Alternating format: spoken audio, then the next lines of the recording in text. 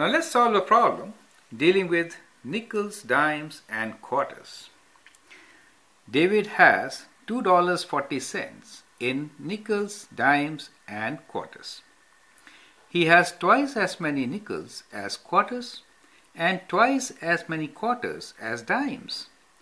How many of each does he have? So that's interesting. So let's first define our variables. So we say let the number of nickels be n, and let the number of dimes be d, and let the number of quarters be q. So we have our variables defined. Now it says he has twice as many nickels as quarters. That means nickels are twice as many quarters. So we have one equation which says nickels equals to 2 times quarters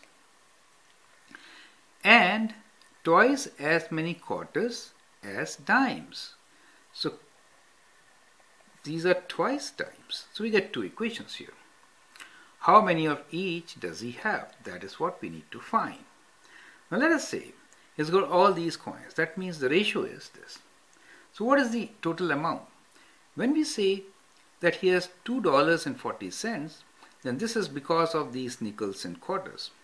Now, if there are n nickels, d dimes, and q quarters, then how much money will that make? It should make $2.40. So let's write down this equation, which is $2.40 is equals to, if there are n nickels, value of each nickel is 5 cents. So it will be 0.05 times nickels. Plus dimes is 10 cents, 0.10 times d. And quarters is 25 cents, 0.25 of quarters. So that is how we get our equation. Now there are three variables, just one equation here. How to solve it? The best way is to write your variables in terms of one thing. So which one should I choose? Nickels is 2 quarters and quarters is 2 dimes. Well, if I say nickels is 2 quarters and quarters is 2 dimes, then how many dimes nickel has? Let's figure out like that. So nickels has 2 quarters, quarters is 2 dimes. So we can write nickel is equals to 2 times 2 dimes. Is that okay? That means nickel is 4 dimes. Correct? So we get our equation where we have everything in terms of dimes. So let's calculate how many dimes we have, and then we'll find rest. Correct? Do you understand? So we convert it this side. So we know now. We'll look into these. The quarters are twice the number of times. Nickels are 4 times the number of times. So we'll use this in our equation.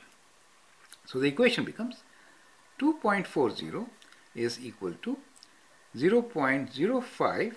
Instead of nickels, we'll write 4d, 4 dimes, 4 times, right? 4d, plus dimes as such. And quarters, 2 times. So 0.25 times 2d. So in this equation, we have only one variable.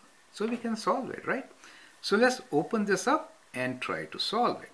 So you get 2.40 equals to, now dime is common, right? So let me write, and every part has a dime, right? So we'll take dime at the end. Or let me multiply and do it later. So 4 times 5 is 20.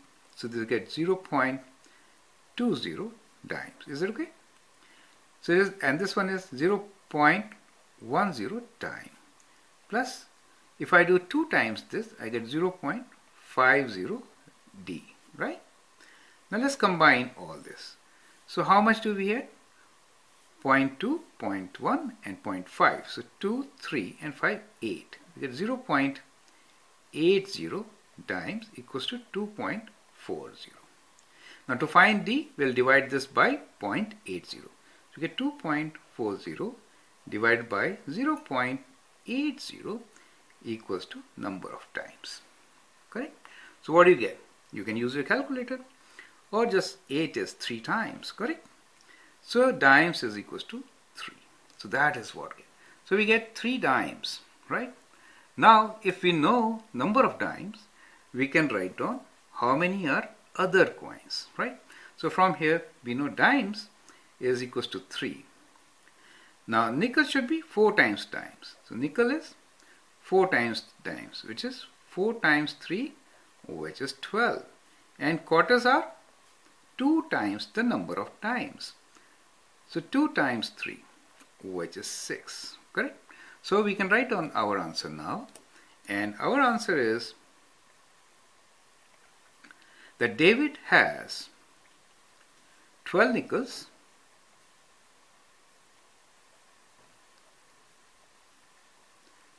3 dimes, and 6 quarters. 6 quarters. So this is the distribution of coins which he has that should make $2.40. So as an exercise, I would like you to check it out. So multiply 12 by 0.05, 5 cents. 3 by 0.1, which is 10 cents. And 6 by 0.25, 25 cents. And see whether that amounts to $2.40 or not, right? So that's a check which you should do. Thank you and all the best.